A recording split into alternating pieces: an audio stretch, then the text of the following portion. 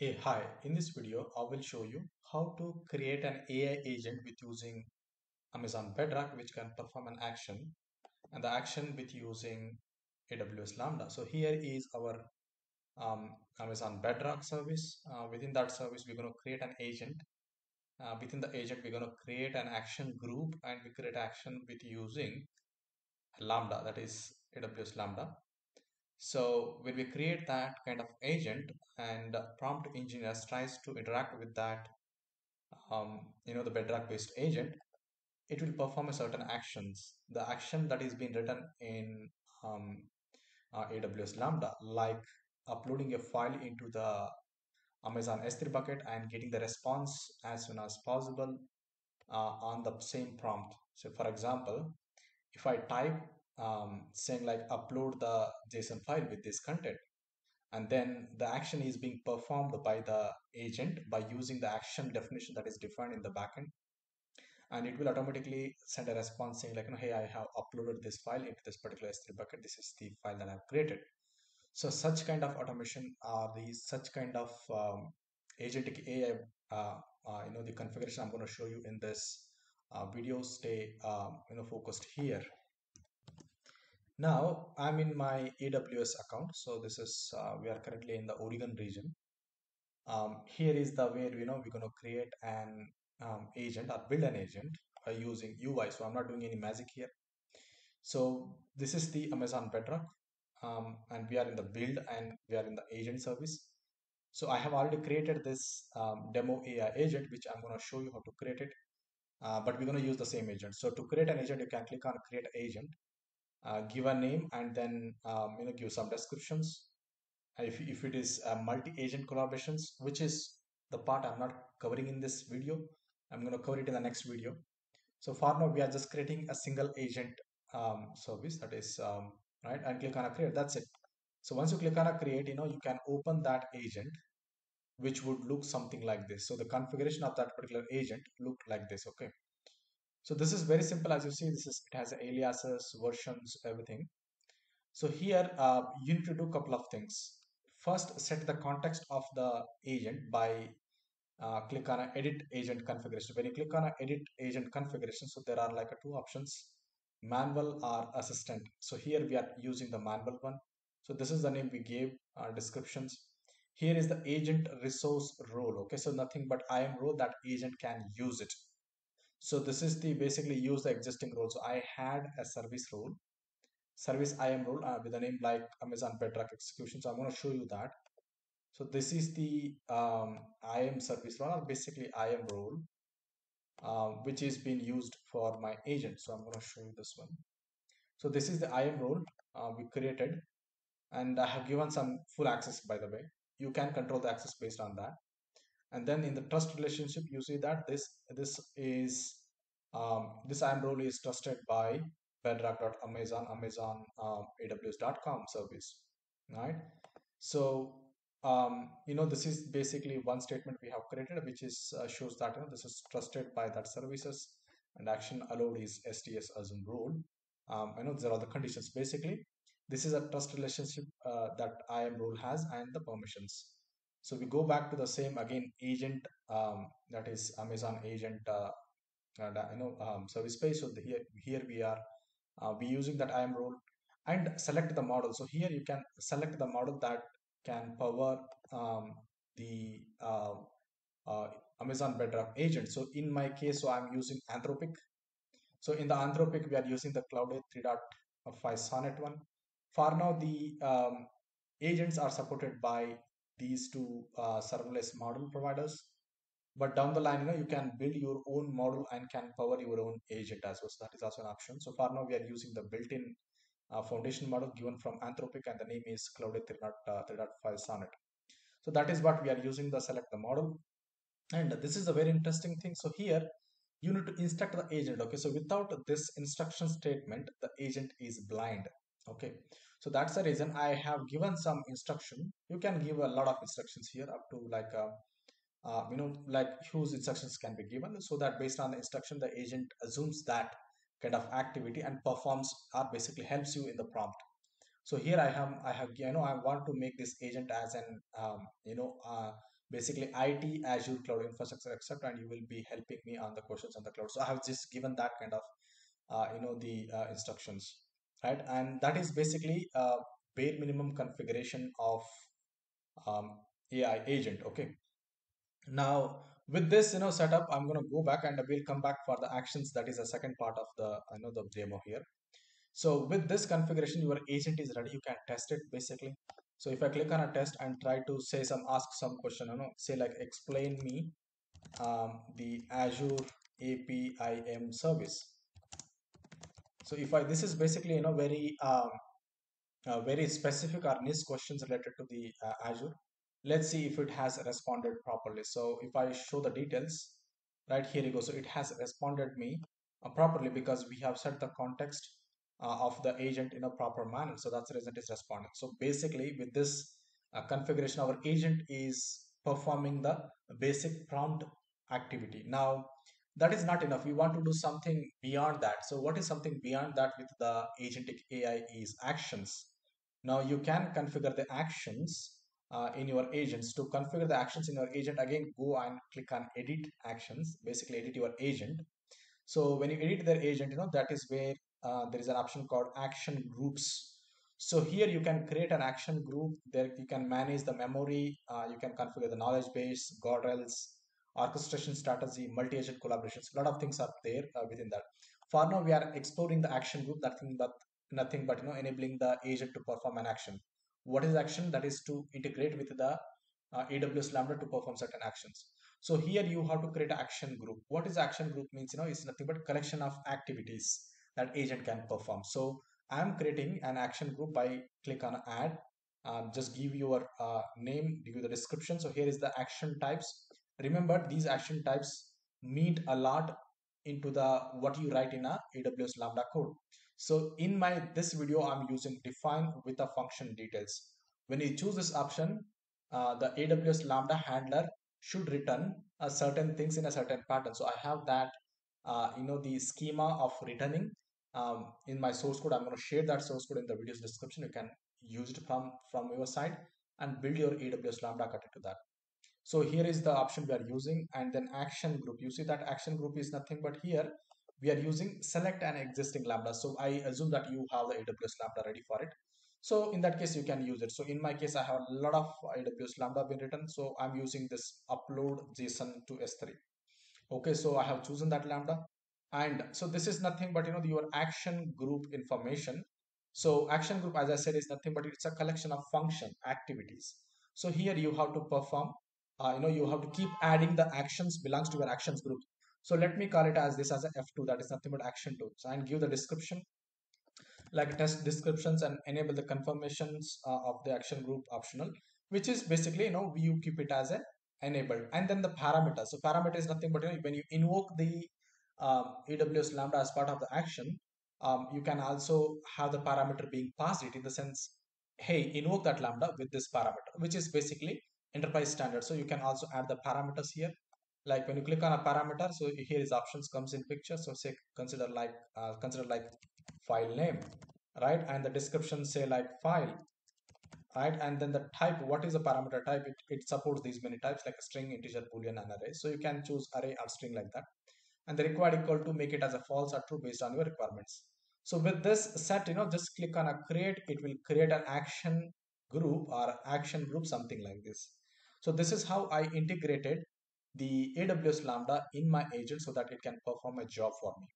Right, for now I have disabled the memory knowledge base is not there, which we're going to cover it in the next the part of the video. So nothing but next versions of this video. All right, so with that said, we have done the configurations on the agent side. So I'm going to go back to the agent now. Before I do you the demo, I'm going to show you the code, source code. So this is my AWS Lambda. So another tab I have opened is belongs to my AWS account only. We are in Oregon region. You see here the Lambda which we pointed as part of the demo is nothing but this Lambda, that is upload JSON file, right? So there are a couple of things you have to configure on this Lambda so that this Lambda gets invoked by Amazon Bedrock agent. So what is that is first one is configurations. So in configuration, make sure that your Lambda the Lambda role has a proper, the access so that it can perform the job that you written in the code. First thing. The second thing is, you go to the resource based policy statement. So this is something configuration you have to add in so that you are authorizing this service to be invoked by Amazon Bedrock agent. So to configure that, you can click on add permission here, click on choose the AWS services. In this one, there are no services for now. So you can go for others and then give the statement ID like test statement ID, right? And the principal name should be that is something like, this one. So if you go here, so there is an AR and you see that. So that is nothing but this one. This is basically aws.bedrock.com, something like that. So that is something you have to add it here, which we're going to show you what we have added. I forgot that. So if you go here, there is a principal name called Amazon AWS.com. So you can use this. So I'm going to go back to the add permission. So we did that. We went to the AWS services and click on others, statement ID, something like this. Principal name is bedrock.amazonaws.com. Source AR is nothing but your agent ARN that you can find it from here. So this is the source ARN you have to configure there. And then action, in action you use invoke Lambda. So Lambda invoke. So I'm going to go to the this one, that is lambda.invoke function, and click on a save. So once you do that, basically this is what the resource based policy statement will be there, right? And with that said, so this is something that you have to configure on the AWS Lambda. Then we go to the code part, which is something like I'm going to walk you through the very quickly. Anyways, no worries. I gonna share this template of code in my video's description or this video's description. You can find it from there and try to use it. Let's try to walk through the code and then we're gonna go to the demo part. So this is something like a very simple AWS Lambda schema, Lambda code schema. Our runtime is Python, so this is the schema that you have to follow. It has the import library and it has this function, that is, if the function name called definition AWS underscore handler. So this is a keyword function that you have to have with a certain parameter being event and context. So this is the source code here, and it will receive the, I believe that you guys are expert here. So here is the where you're going to receive the event, which is event passed by Amazon Bedrock agent, right? And from the event, we are extracting these many data, right? And just printing that. What I'm doing is, so I'm just collecting the some information from that event and converting that event into a JSON file and loading into the Amazon S3 bucket. That is a simple action we are performing. So here is the source code which does that. I'm going to quickly pass on. Here is where I'm creating a file name, right? The file name is being generated, and here is where we are using the Boto3 client. So my Boto3 client is being created above. So here is where we are dynamically creating the Boto3 client and uploading an object here. So this is where this is where it is happening. It's a single line code which will upload an object to the S3 bucket, which is a JSON file. And then this is the important part which I wanted to show you as part of the code walkthrough. So here is a two activity. One, it receives the event, extract the informations, convert into a JSON file, and uploads into the Amazon S3 bucket with using the Boto3 client. Now, once the upload activities happen successfully, you need to respond it. The response should be in such a way that the agent receives it properly and gives the response properly in the prompt. That is very important. That's the reason you have to create, basically create a response body, something like this. So there is a response body dictionary, and that contains a key called text, and it contains the value, something like this. That is nothing but you are constructing that response body, like file is uploaded and this is the file name I have created. And the function response contains the action group function, and then the function response, the response is been integrated here. The final function response would be something like this, that is, it contains a message version, response, session attributes, prompt session attributes, right? So everything is, this is the final response, and the final response would something look like this. So basically altogether the return should be in this format, the format made with this three context, right? And finally you are converting into finally you are converting into final response, which is a dictionary, right? And that is what we are constructing and returning in this Lambda. Similarly, if there are any thrower or any basically if there is any exception while running the code, so it will constructing the same format by using these three format and returning that error response here. So this code I'm going to share you in the video's description. You can find it. right? So with that, this is how basically you construct the function of your action group of belongs to Amazon Bedrock agent. So with that said, we're gonna go back to the the agent. And before I show you that, so in this code, you might have observed that our bucket name is something like this. So if I show you, so this is my bucket name. I'm going to show you that bucket as well. So this is where my bucket is. So I went to the Amazon S3 bucket and the general purpose bucket, and this is our bucket. The first one is my bucket, and here is where we're going to see like if the file gets uploaded or not when we do a prompt engineering from my agent. So with that said, here let me start testing this code, and let's see if the file gets uploaded. So we're going to open that agent and try to explore from the prompt only. So let me tell hi, I will call him like hi, we are doing the YouTube, right? So I'm going to give YouTube video demo, where so let's see what it is responding. So it says something, yeah, where I am demoing you. So I'm giving very nice the response to it. Let's see what it responds. So I see that you are demonstrating my capabilities, which is basically extremely good, right? Now I want to I want to test it. So here I want to test the action function, action group. We should call it as action group, okay, so that it understand what you are talking. Action group function, that is f1 invocation. So here I will share, I'm just asking that here I want to test the action group. So it says that are you sure that you want to run the action, that is function? I will say like yes. No, I don't want to. I will say deny for now because we are not passing the parameter, right? So I will say deny, and then you see that it is for deny also it is giving the response, right? And then here is what, let me call it. So here, so my parameter parameter is something like this. So let me call it as something like a. I'm just preparing a dictionary here. So that is nothing but a value equal to b, comma c value equal to comma equal to d, right? And then comma e value equal to f, right? So likewise, so this is just a, so my parameter is this one. I will just give that response, and it will, if you see this response, right, it will ask you, hey, you want to invoke a function within the action group called f1, and the parameter that you're passing me is this one. Then if I say confirm, it will try to do the job. So when I say confirm, what does that mean is agent has invoked that response, and looks like it says great, I have successfully invoked this one. And you see that the function with the parameter have been provided.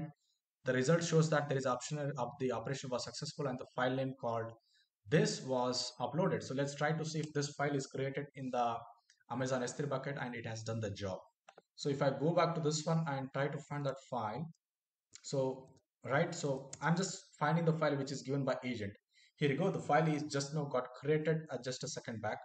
And do you want to check the what is its contents? I'm going to show you that. So content is something that we have provided, right? So I'm going to open that JSON file here in front of you, and here you go. So whatever we have added into the prompt, that is what it exactly uploaded into this Amazon S3 bucket, which is done through the agent. So this is what basically called as a agentic AI, and you can basically wrap your agent with a certain action group that can perform actions, during the using of your agent as well. So with that note, I have shown you the things need to be shown in this video from scratch to end.